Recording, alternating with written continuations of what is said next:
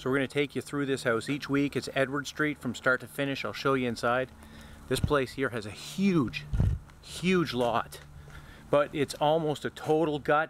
Not fully a total gut. I'll explain why. Got an engineer guy inside telling me if the beams are good because we got to go to the city for a permit. This one's on Edward Street. Follow, subscribe. You'll see it to the finish. But see, we put an LVL beam in here. And we're going to do a big, huge open concept, change all the windows. I think we're going to put a patio door right there. And then the kitchen's going to be behind us, right here with a big island.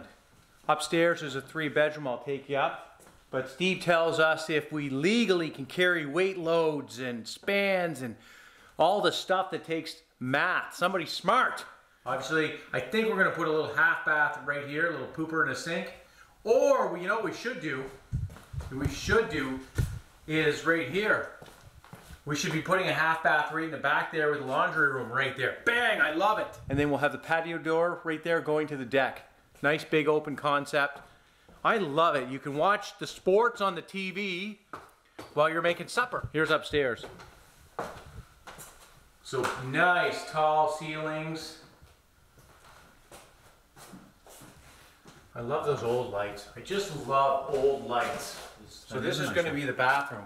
The stairs to the bathroom are, no, the stairs to the attic are in the bathroom. We probably should change that. Excuse me, honey. I got to get to the attic. What did you eat?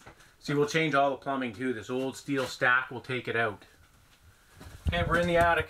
What I hate, I know it's creepy up here, is every time you order windows, you have to order this stupid window that's in the attic. Like nobody's ever going to come up here and see it, but from the road, if you don't replace it, it just looks bad. So don't forget about your attic window. And I got a story for you. So yeah, I think, so anytime you put in a beam, you have to carry that weight down as far as you can get to the basement, put in a pad or wherever it's got to be supported. And that's why there's all those 2x6. That's where it comes down there.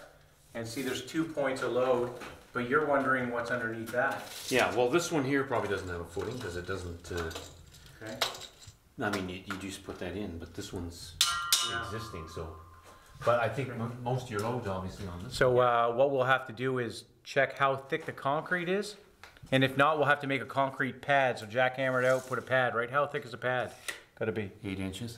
Okay, it's got to be 8 inches thick. Yeah. Cool. We'll let you know.